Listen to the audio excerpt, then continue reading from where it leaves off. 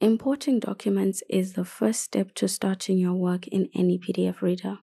But before you do that, you need to organize them somehow.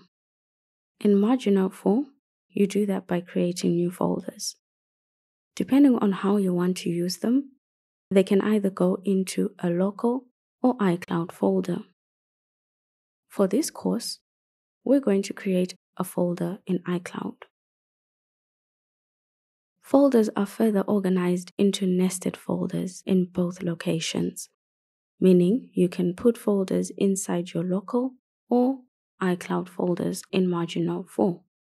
To see all the folders in a location, go to the down-facing arrow. Its name varies depending on where you're located.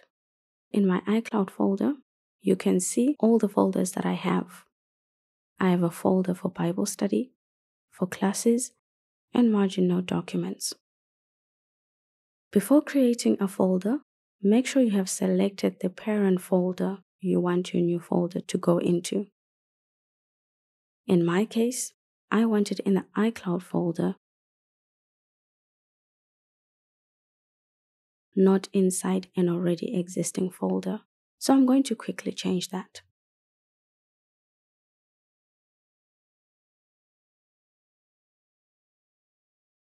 You can then add the new folder, name it,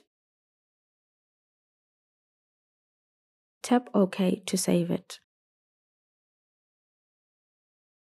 And now you can view the new folder you just created.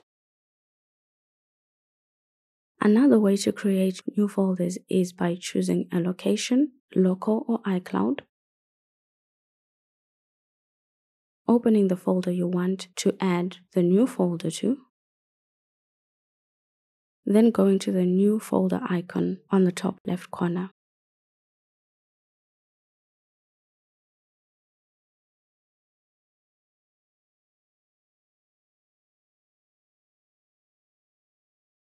You can easily see the hierarchy, which is the levels of your folders, on the drop-down menu.